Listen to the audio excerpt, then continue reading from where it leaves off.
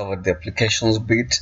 There's another bit that I want us to cover now. The next bit here is on survey, and this is a very important tool in class when you want your students to give you reports. And this is something that you'll be able to add in your journal so that you can see the progress, you can see the students, what percentage of students respond to this way and what percentage of students respond in this other way.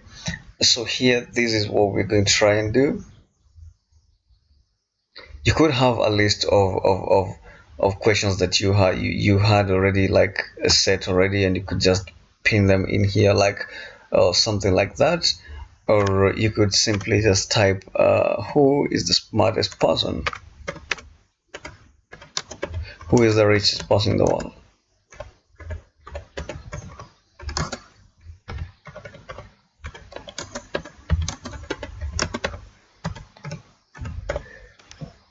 And basically,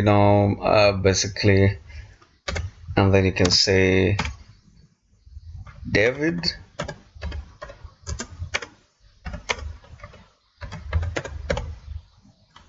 and then you'll see your students. Some of them will tell you, is it a yes question or a no question, or whatever it is. Or you can say, you can have several options. You can say yes, no, or I don't know. Those are the responses.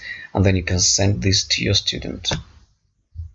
When you send that to your student on your student desktop, they will be able to see a question on the student's desktop: who is the richest person in the world? David Wasonga. So the student will be able to answer, is it true or it is not true, or whatever happens.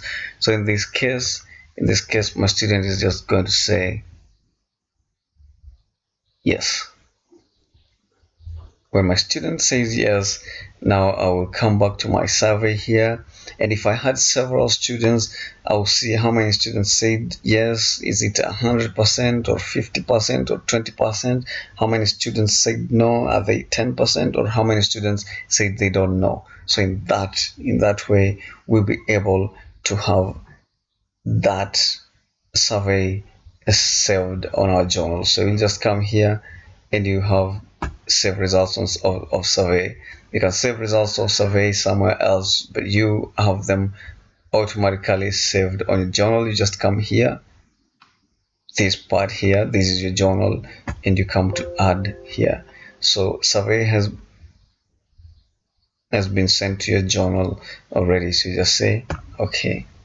All right, so in that way, you'll be able to survey your students. You'll be able to see their progress. You'll be able to see what number of class are they understanding the concept, and how are they relating, and what percentage, how is your lesson progressing as a teacher. And that is a very important tool, and I believe that this is a tool that you should be able to use in class all the time.